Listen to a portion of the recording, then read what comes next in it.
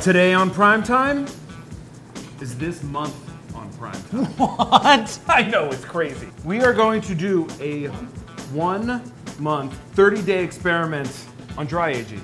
We're gonna cut 2 ribeyes. These are from the same animal, the same amount of meat off of each, and then dry age both pieces, but one traditional dry age. Just gonna put it in there. Let it do its thing. Let it do its thing. What are we gonna do to the other one, B?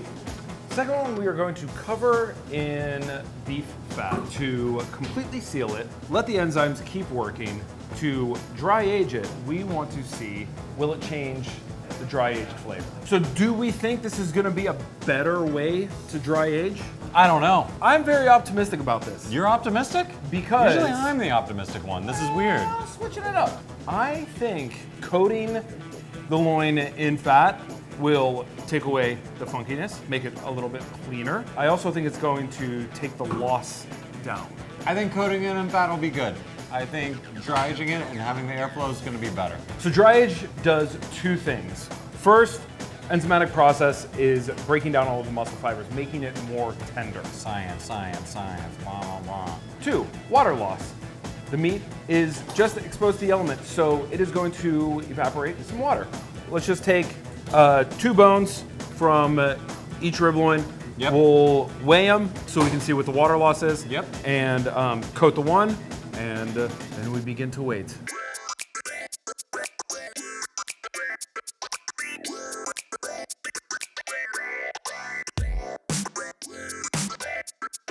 Let's weigh this puppy. 10.8 pounds. Oh! Whoa! No one saw that coming. 10.8, 10.6. This one is going to be the one to get covered in beef fat. Let's cover this in fat. Butter this baby up. This is all kidney fat. So this is what we want to use for our experiment because A, it's beef and we're putting it on beef. That just makes sense. 2, we have a lot of it in case you couldn't tell. So what do we think is going to happen here? I think the bit of mold that it picks up on the outside will just all get absorbed by this fat on the outside. Everything on the inside is preserved, so it'll be more tender, but a little less funky. Well, at 30 days dry age, I don't feel like you get too much funkiness, so I'm not worried about the funkiness that much. You're always worried about the funk. I'm never worried about the funk. I know where to find the funk. Man, this is really hard to cover in fat. It is working. This just looks like mashed potato mount. Which is not a bad thing. So, the good thing about this experiment is we can forget about it for the next 30 days. Forget about you for 30 days? No, you can't ever do that. That's mean. Forget about the beef for 30 days. I don't forget about the beef for 30 days. All right, we'll see you in 30 days. Our walk-in cooler is about 90% humidity, so the water loss takes a little bit of time, which is exactly what we want. No! Wow, 35 days. It's been that long? What a nap. What year is it? This looks very interesting. Yeah, got some funky monkeys. So we've been aging these for 35 days now. We're picking up a little bit of mold here on the just regular dry age. What do you think about this guy? This really hardened. It's super hard. It's basically mummified beef. So curious to see what the inside looks like, and really just want to cut into it. Okay. First off, super excited to see what the actual water loss is versus this, because I'm really shocked how much this actually lost. For a side-by-side comparison, I think this is going to be significantly less. And you can also see the muscles are kind of recessing in from the bone, and that's just all the water molecules that have evaporated from the muscles, so we know we have some more intense flavor happening.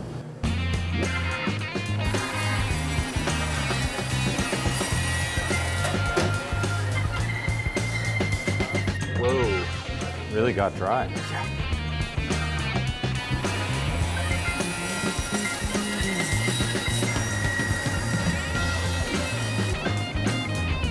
Oh, whoa. I didn't know what to expect, but I didn't expect this. I know, this is crazy. Yeah. It looks like there's almost no water loss. Yeah. It still looks super fresh. Whereas, I mean, we just took a bit of the face off here, but you can see how much insane water loss is here, almost looking like a dry aged ham. Yeah, this will have like a more like earthy flavor. I think it's gonna cook quicker because of the intense water loss that we're seeing. Yeah. And this is, just to remind people, this is the same animal, the same cut from either side of the loin, and just look at the size difference. Totally. Let's peel off this fat, weigh him again, see where we're at. Sounds great. All right. Well, this is gonna take a minute. Oh, I don't like that. Yeah. There was obviously some sort of cavity there where it had like a little oxygen but no airflow, and so it just rotted in a kind of typical way. Like if we hung it out just in the middle of the room, it would rot in the same fashion, and if we ate that, we would be sick. We need to trim that and get rid of it. Yeah, this kind of funkiness here, we can put this in a dry aged burger grind. This kind of stuff here, it needs to be like shaved off and thrown away immediately.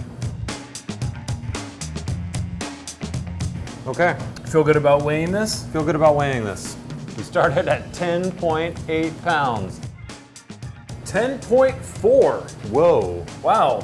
That's a loss of less than a half of a pound. We should also reserve, as we trim this down, reserve to see how much is actually usable. Yes, I agree. Okay, so this one started at 10.6 pounds. And on our face piece as well. And 9.4. 9.4, so an entire other pound of water loss. Wow. This is right on the money of where we expect it to be after about 35 days. This has way more water retention than we would expect, but that water retention and the environment led to significant amount of rot that we just have to toss. How about we trim them up to see what the actual usable product yield is? Because I think that's where we're actually going to see what we got here.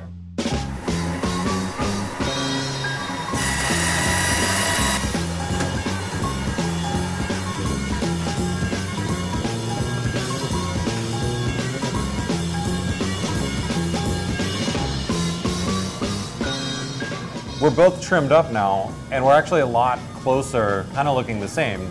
That eye is still much bigger than this eye. Yep. The other interesting thing I think we got here is like, look at your loss versus my loss.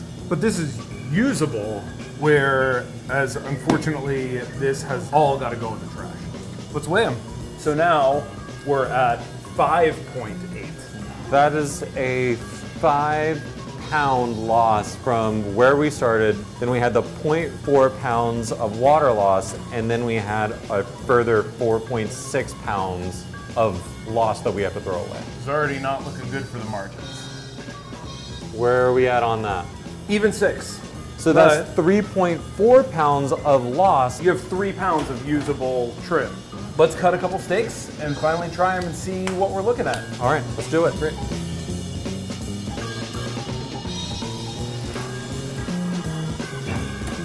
Wow. Jesus, that's night and day.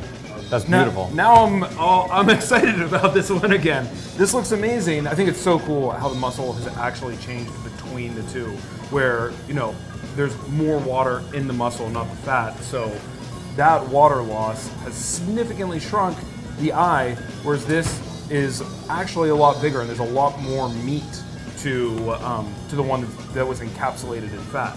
I do think the dry age is still going to be way more intense. I think the fat coated did a really nice job of keeping the water in there, because this is going to have a lot more mold funk to it than this. This is definitely going to be a lot more mild. I generally don't like steaks that are aged over 30 days. I want to taste the animal as it was raised. I want to taste the minerality. I want to taste the grass. This is going to taste more like dry age. Yep. It's going to taste more like that chemical process. The enzymatic process is really taking hold, and the humidity is really going to be playing a factor there. This is going to taste more like the cow we received on the day it was received. Right. Just with a little bit of that enzymatic breakdown to bring out the flavor. I think I'm probably going to like this one a little bit more. I think so too. All right, let's season them, and I guess we got to cook 2 really big steaks. Cook steak. Let's cook some steaks. So let's cook the one coated in beef fat first. Beef fat baby. Beef fat baby. God, I never get sick of this. Cooking steaks? Yeah. Good crust, good crust. Woo! Starting steak number 2.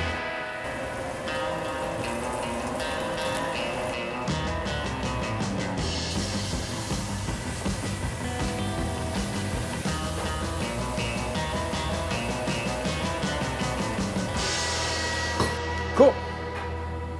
Yeah. We gotta do the beef fat first. Whole thing that it's going to have a much cleaner flavor than the open air dry age. Let's see if it stacks up to it. All right. It's cutting very tender. Yeah? Yeah. It feels very, very good. So I think we can only use the eye of the ribeye versus eye of ribeye. Let's keep it scientific. Okay. I feel like you can do, yep, there you go. It just pulls apart. Wow. That enzymatic breakdown is like really, really taken hold. I don't think we're lacking anything there. Very, very clean finish. That is phenomenal. It's mild, Yeah. but I actually like A little bit of mild it is. funkiness still. Right. It's not like punchy in the teeth, beefy, which I feel like this definitely will be. Very mild. The texture is so tender. It's very, very, very tender. I don't know if I've ever had a dry aged steak this tender before. It's a completely different experience. We gotta cut into this guy. All right. I gotta know what's going on here. Just worth noting that in general, 100% grass-fed steaks, especially dry aged, are best rare. Yeah. All this water runoff is from this steak. There is nothing under this steak. Let's see how these guys pull apart. And yep, look at that. Those proteins have been broken down. You don't even need a knife. It doesn't have like the moisture of this one, obviously.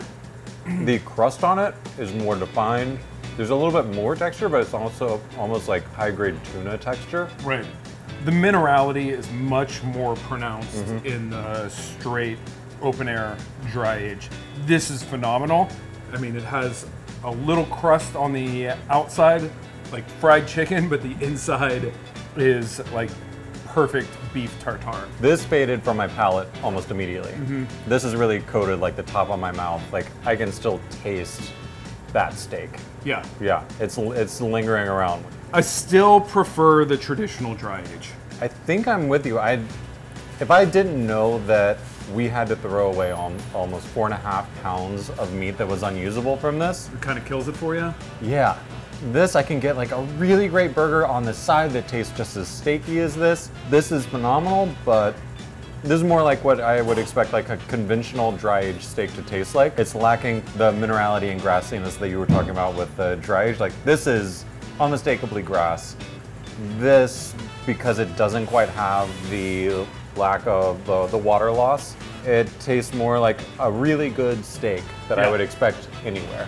So, an experiment worth doing. Oh yeah. Learned something, but the traditional way is still the best. We're old school boys. Sorry, That's how we live our life.